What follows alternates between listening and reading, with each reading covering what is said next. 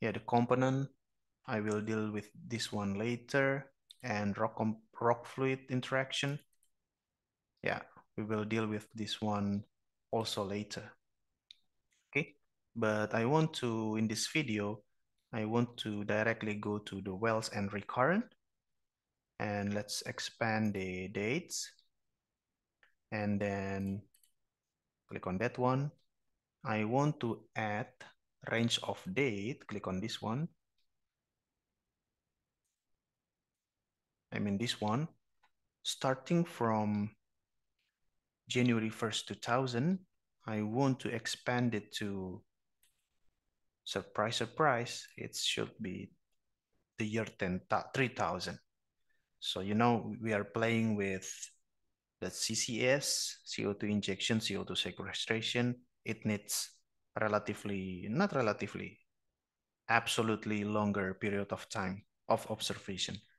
So that's okay. We can play with that 1000, okay? From the starting point of the simulation to the time of completion. So click on OK. So step 1, but to make the calculation faster, we just want to do the calculation annually. So step 1 and then year. Okay. And click on OK. 1000 new dates have been added. Okay, so we will go to the bottom and we will stop at this one. Click on OK there. So, yep, click close. Okay, so the date's already good.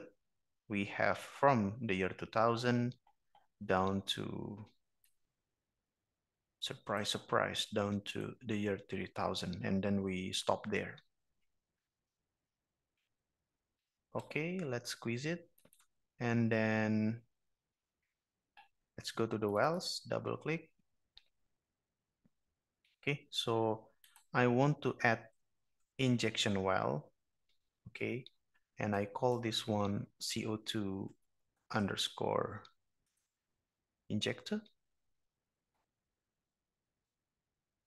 Okay, and we are going to add a CO2 injector at the center of the reservoir, and we will have constraints, and the constraints, yeah, by the way, here the type is injector, no group, okay, and in order to keep the new type of constraint has to be set to, of course, later I will put some constraints. And simulation date, yes, the year 2000, January 1st, and then let's go to constraints. Okay, and let's expand the window, can we? Yes. Let's put the constraints. So the first constraint is, click on that one, operate. So for the operate, I'm going to select STG, surface gas rate, maximum. And the maximum value for my surface gas rate, let's say, is the 21,500 meter cube per day. And I'm going to select count repeat. Okay.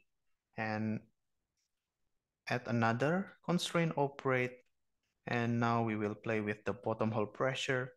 I want to inject maximum at that value, at that injection, at that rate, I mean, but the bottom hole pressure maximum, bottom hole injection pressure of 44,500 kilopascal. Again, it's count and repeat. Maximum number of continue repeat allowed, 1, okay? And then history matching, operate his, okay? And please provide required data, injected fluid properties. Okay, later we will deal with this one.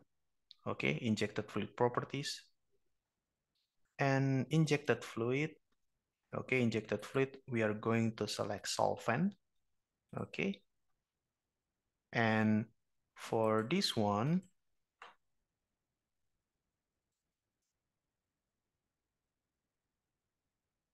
let's go to this one first. Multiplier, injected fluid, solvent. Yeah, we need to deal with the fluid later. Okay. And constraints. Okay. So far so good. And then later we will multiply. Okay. Click on OK first.